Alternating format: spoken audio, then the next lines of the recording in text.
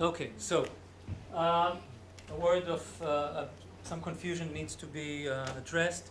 I was a member of IBM till a month ago, where I headed the innovation team, the security innovation team, sorry, coming from the Trustee Acquisition, where I was one of the founders. There I headed the security innovation team that did this work. I'm no longer with IBM, but with Cato Networks. No, However, tell all the truth. Yeah, the truth is I love this topic, and when Oded from the IBM CCOE Center invited me here, I was more than happy to come and present this work, which is still being continued by other members of the team, including members of the center here. So, what we started to do when we wanted to address the security in of the IoT is try to build the model to understand who are the actors, what are the threats, and what mitigations can we propose in order to address these threats. So we built up this rather simple model, I think, that starts by addressing or describing who the actors are, what are the different layers, what are the different levels in which security has to be addressed. So we start from the things at the lower part. These can be, as you have mentioned, consumer-related things, or automotive or industry-related things. Then we move up to the local network, your home router, the router in the hospital, the router in the vehicle. It's a special case. And I will say now that this is probably the most problematic part of the, security-wise, of the entire model. The security of the local network is the easiest to compromise, and by attacking this and controlling this, an attacker is able to control the entire underlying network. Then you have the global network, what is in the hands of the ISPs and the network providers. Then the cloud service. Usually, it's not mandatory, but usually IoT applications are controlled through the cloud, like any modern stack, and therefore cloud is also an important part of the IoT security. And then you have the controlling device, which is usually, but not always, a mobile device. Surely it is the case with consumer level devices. So we have the different levels, and we've enumerated the threats and the protections that are matching to each one of these threats. Since we only have 20 minutes or so, I won't dive into that. I hope you can get this presentation and perhaps look into that some more. But with this view, we set up to talk about the requirements for the security of the different levels. And you can see that out of the 5 different levels there, 3 are very similar. The things that are simple computers, maybe very, very simple, but still similar to any other endpoint. You have the gateways, the software that runs on the router. It is also an endpoint and subject to similar attacks. And you have, at the upper part of the diagram, the mobile devices. Again, an endpoint whose security must be addressed. And there are things that are similar to all, that are common to all. The requirement for encryption or for anomaly detection, for secure network stacks. Every endpoint needs these capabilities. So these are global security requirements.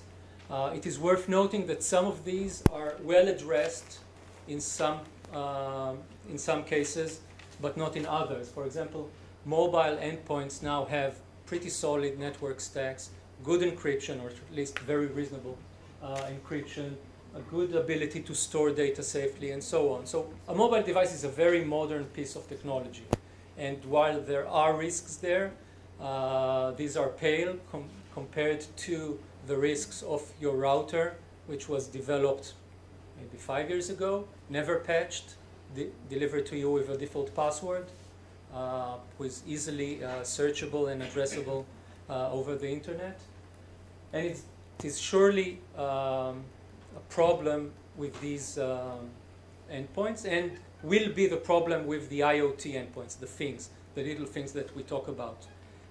And I'll soon go into what we did to address these. the cloud is an integral part of the IoT security architecture, and there are a list of requirements you need to ask your cloud provider for, and a list of requirements you need to address on the application level. There is nothing specific to IoT here. These are true for any kind of cloud environment that you have, but it is still worth detailing it. But again, I don't have the time to go through that. Neither the requirement from the provider or the application security. I'll pay my dues to IBM, saying that IBM is a solid cloud provider, just like any other major player in the market. So you can choose Bluemix or SoftLayer if you want. You surely get a good starting point to start building secure cloud applications there. What my team decided to do, and this was carried out in the last year and a half, is to address the security problems of the things themselves. The things, and actually on the next level also, the gateways. And we've decided to develop Lip Security, which is a complete, small, and provably correct security toolkit for Internet of Things. Now, the main problem is that there are many developers who are unaware of basic security requirements for development. Once you know them, these are not necessarily overly complex to develop, but you need to know about them. And even if you know about them, you need to implement them right. So, a naive developer will store the Wi-Fi password for its connected device in the clear somewhere. A less naive developer will probably come up with his homebrew encryption scheme. Let's XOR it with something. That's very solid. People may not know that they need to address the fact that there are different users with different level of permissions for the system. And the list goes on. So instead of expecting the developers who are not security professionals to implement these kinds of things over and over, we decided to do that and to open source it, and indeed it is open sourced, and to provide a solid implementation that is complete, meaning it addresses what we believe is everything you need when you're developing a small scoped application on an IoT device. That's important because the scope makes it much smaller, and due to that, we don't need to come up with fancy implementations for role-based access control, where simple access control list suffices. So it is complete in that sense. It is small, meaning it doesn't require a lot of code. It doesn't require a lot of computational power. It doesn't require a lot from your environment. So you don't really need full-fledged Linux to run it on top. You can settle for strong enough microcontrollers, which are pretty common nowadays, or will be common in the next year. And lastly, it is correct, and this is an extra benefit that you get when working with the smart folks from IBM Research, and I'll get to that also. It is very important, however, to realize that every piece of software, but surely a security toolkit, needs to be correct. A bug in a security, especially in a security component that you rely on, obviously harm the entire system. Okay, so many people, when hearing the word security, have different views of it. What does it mean, security? So many times we'll hear, oh, I'm secure. The network protocol is using DTLS or TLS. What the person really means is the network stack is secure. Or all the data that I store on the device is encrypted. And the person really means that the data is secure. Or if you have Linux or a similar environment, that there is proper usage of users and privilege defined on the machine. And what the programmer really means is that he handled, let's say, in a good manner, the system security. However, these are all mandatory, but they don't suffice. You need an application level security. And lib security is providing a toolkit for the application developer to address the application side of the security. Why do you need that? Because if your application is vulnerable, the fact that the network is encrypted doesn't matter. An adversary can take hold of the device, see all the data, and use it. This applies both to the network, the use of the network stack, or to the data, which is most of the time unencrypted when available to the application. And obviously, if I'm controlling the application, I'm running as a part of the application, I can get all its privileges. So even system-level security is not enough. These are all mandatory, but they do need the missing piece, which is application-level security, and this is what lib security aims to provide. So what are the scenarios? I already went through a couple of them. Every connected device needs a Wi-Fi password, or most of them, if they are not connected directly over the wire. They need the Wi-Fi password. Let's store them in a secure enough manner. Not something that you think you know how to do. We provide you with a good, solid way of doing it. Let's choose the right encryption type. Some ciphers are no longer considered to be secure enough.